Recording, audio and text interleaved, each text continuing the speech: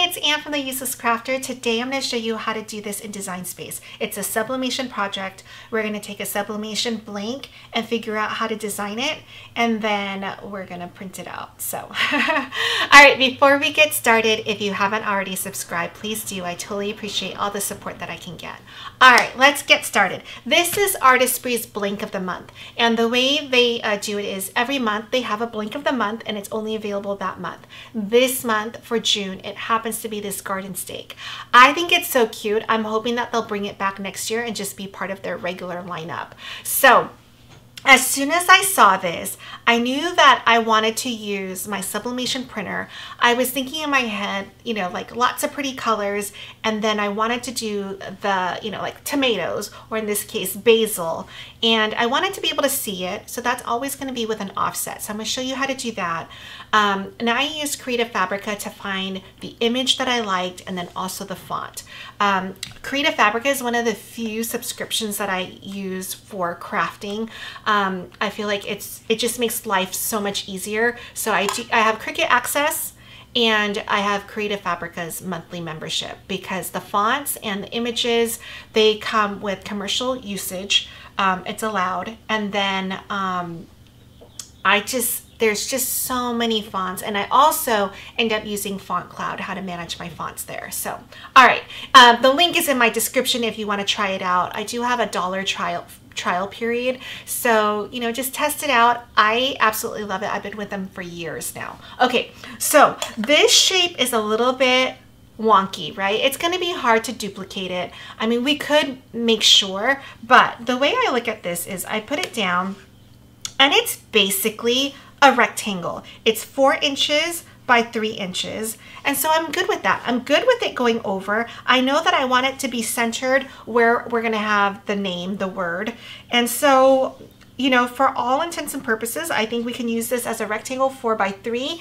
And then if we want to measure this, I'm going to, you know, not do this little tip part, but from about here to here, it's 3 inches. So I know I have that.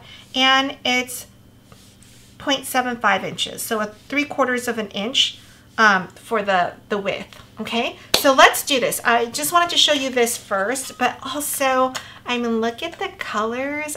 You know, it's one of the reasons why I love sublimation so much, is all the details that you can get. I mean, I think this is, I love it. It's gorgeous. All right, let's make this smaller, and I'm gonna share my screen so you can see what we're doing here.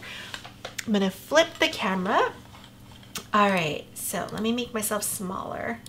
Okay, so I'll show you how I, you know, found this, but basically, once you find something that you like, so in this case, it's a wildflower PNG, you just download it. And I'll download it again so I can show you what that looks like. This is because I have the membership. It says download. If you don't have the membership, it'll tell you how much it is per image, font, whatever it is that you want to purchase, and you purchase just like any other e-commerce site. Okay, so once you have this, and I used both the font and the wildflower. So let's go, and I want to show you just really quickly the fonts. So I will usually just click on fonts and start looking.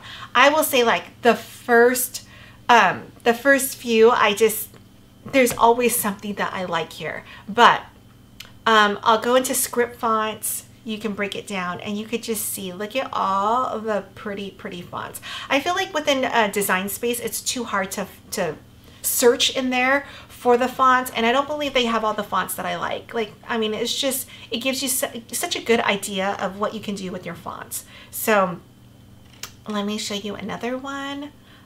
So I just go by categories, and I start looking through, and, you know, do I want a sweatshirt? Do I, you know, what am I looking for? And then I use Font Cloud to find things as well. Okay, so once you like a font, like for instance, I kind of had this on my mind. I saw it earlier. So I'm just going to download that one too, and I'll show you how to upload it into Design Space. So first thing is we need to close out of Design Space. So I'm just going to save this. We'll come back to this project in a minute. And let's go and work out everything. So I'm going to show in folder. because it's a zip file, and you can see I've been busy downloading today. All right, so within this one, I go to OTF, the Open Type Font, and I just double click on it and install. So the reason why you have to close out of Cricut's design space is that anytime that you install, it will not be available until you close out and reopen it. So that's why I closed it out. All right, so we've got this installed. Then what I want to do is I want to take this and I'm just going to bring it and put it into my downloads. And I'm going to show you in a second why. All right, now let's go to Wildflower. Here's the PNG. I'm just going to move it to my downloads. I already did it, so I'm just going to replace the file, but that way you can see me walk through it and upload it into Design Space. Okay, now before we head out to Design Space, I'm going to go, this is the font that I'm using today. It's called Alive, so for you to find it. And then what you want to do is you want to go into Tools and go into Font Cloud. This is how I manage all my fonts, okay? So I'm going to open up Font Cloud. Font Cloud is free. You don't have to have a membership with them. You can have the free membership. There's a free membership and then there's paid membership. With the free membership, so you do need a login because that's how you'll access your Font Cloud. I'm going to go and I'm going to browse because I want to add the font that I just did, right? So Sandia Mangon or however you want to pronounce that. It is now in here. Why I like this is because, for instance, I'm going to type out Charlotte, okay? These are all the fonts that I have in my Font Cloud. It is not all the fonts that I have on this desktop because like I'm sure most of you guys design on your laptop, sometimes on your desktop, sometimes at your friend's house. Sometimes your laptop dies and you have a brand new laptop with no fonts on there. So what I like about having a Font Cloud is that it doesn't really matter as long as I keep my Font Cloud account updated, so I always upload a font that I've downloaded. It will be here. So if I am now on a brand new laptop, I can go into Font Cloud. I know I want to do a project with the name Charlotte, and so I start scrolling and I like this font, for instance. I'm going to click on it. Now I'm on my brand new laptop. I just click download font. I don't need to go searching for it. I don't need to remember that it's called Bestie. I don't need to remember if I have, rights to use it, a commercial license for it. So I've just flat out switched over to Creative Fabrica for all my fonts. Now I don't have to worry about whether or not I can use it, and not that I'm selling the actual font, but whether I can use that font in my cake topper and sell it, or put it on a sweatshirt and sell it, whatever it is. I don't sell anything like that, but if I ever wanted to, like you do maybe, I don't need to worry about it, right? So I know I can use it for commercial usage, and I have all my fonts here. Maybe I don't have it on this particular device, but I can easily find it and download it, and then that's it, okay? All right, so that's all I have for you for Font Cloud. Let's go into Design Space and let's do this project. All right, so I'm gonna open up the actual project so that we have the actual dimensions of everything the way we, and then we'll recreate it. So I'm gonna go to my stuff and it's right here. I'm gonna customize it. Now my font, like I mentioned, when I hit install and as long as my Design Space is closed out, when I open it up, it will now be available. So I'm just to prove my point, I'm gonna open up a text box, click on the font and go to System, and it was called Sandia something, right? Yep, here it is. So I'm gonna click on that and it changes my font here. And there it is. And that's how easy it is to use it, okay? So I'm gonna delete that for now. Let's go and upload our image. So I'm going to delete this. Now let's go to upload it. So it looks like we've doing it from the beginning. I'm gonna go to downloads and here's my wildflower. Double click on it. And it's a large image. I'm gonna click on complex and continue. And apply and continue. I want the print then cut image. It's called Wildflower. I'm gonna upload it.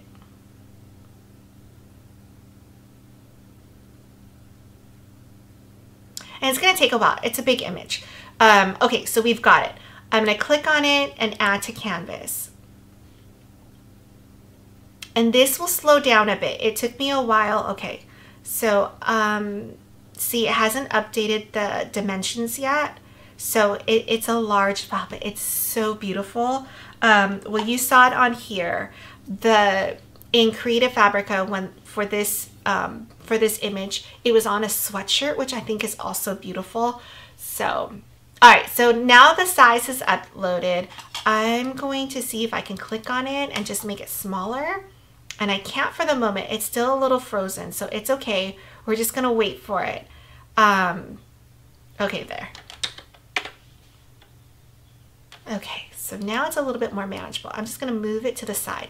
Okay, so let's bring in the shapes for our steak, right? So I'm gonna go to shapes, and I'm gonna bring in 2 squares. One for the long stick, and then the other one for the actual steak part, right? So I'm gonna unlock it because it's a square right now, but I wanna make it into a rectangle. So I want it 4 inches by 3 inches, and you can see it looks like it's the size of our steak, right? And then on this one, I'm gonna unlock it, and I want it to be 3 inches by 0.75, right? Yep. All right, so here are our 2 images. Now, I don't want the word wildflower, so I'm good there. I'm going to bring this to the front, arrange, bring to the front, and I'm going to move this over. And I think I made this just a little bit bigger. I'm trying to duplicate what I did here, but I know I had some space here, which is okay because when you look at the steak, this corner is actually indented, so there's nothing here. So I'm okay with it like that. I think I made this maybe even bigger.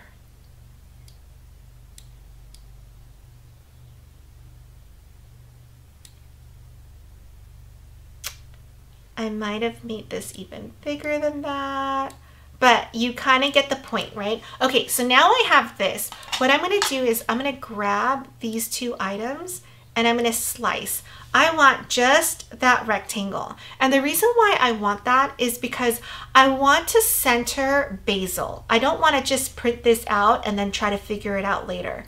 So, I'm waiting for it to slice. Then what we're going to do is we're going to type out the word basil, and we're going to do the offset because it is busy, and it's still, to me, I think it's okay to have the little flowers in between because there's such a thick offset that you can read the word basil. All right, is this going to do this for me or what? Let's try to slice it again. It's a big image. Once we get this out of the way, we're gonna be good. All right, let's see if it will let us, okay, it'll let us move on. So let's go to text, and I'm gonna change it to alive. That's the one that I used. And I'm gonna move everything. Oh, I think it finally sliced. Okay, so it finally sliced. Let's get rid of all the things we don't need. So I'm going to delete that. And we don't need this. So now, let me see how close. Oh, really, really close, right? Okay, so here's this image. Oh my. Okay, so I think this file just had so many layers, and that's why it did that. Okay. And that's why it took so long. Okay, so we've got this, we've got the word basil. I'm gonna change basil into a blue, okay? Then I'm gonna do an offset. And oh my gosh. Let's delete that. So weird that it does that. Okay, got basil, let's do the offset. I think I did like a 0.10. Let's see what that looks like.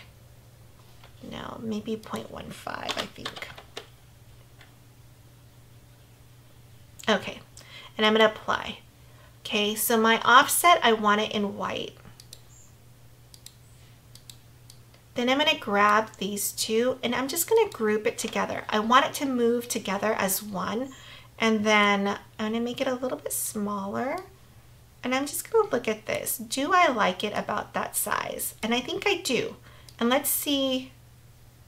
It's just slightly bigger than this one. So we can make this a little bit smaller. Oh my gosh, I think that's about the right size. Okay, so I'm gonna now grab everything. I'm gonna grab the wildflowers, I'm grabbing the basil and the offset, and I wanna arrange it, or I'm sorry, align it. And I wanna center it. So it's right in the middle. And then all I'm gonna do is grab this whole thing and I'm gonna flatten. So you can see it looks very similar to that. And now I can read the word basil. And if you want to do a thicker offset, you can. Let me undo this. Your other option is if you don't like all that middle stuff, you can go to your offset and you can contour and you can hide all. So now let's take a look at what this would look like. Then you don't have the flowers in between.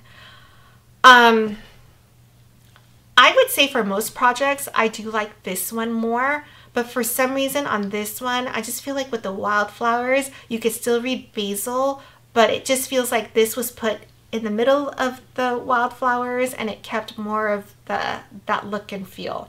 But it's totally up to you. I want to show you how to do that. All right, so now that we've got that, now I'm going to do the text and I'm going to type planted 06/2023. And we're just going to make sure it fits in here. And I think that fits. Then all you need to do is flatten it. Let's see how close I got to it.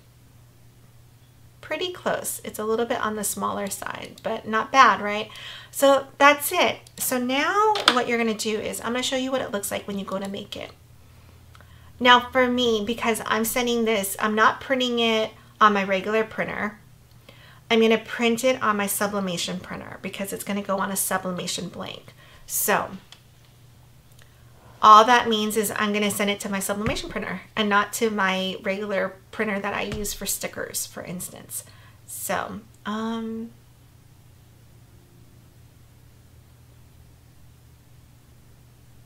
okay. So it's got my 2 basil and my tomatoes. Oh my gosh. Okay.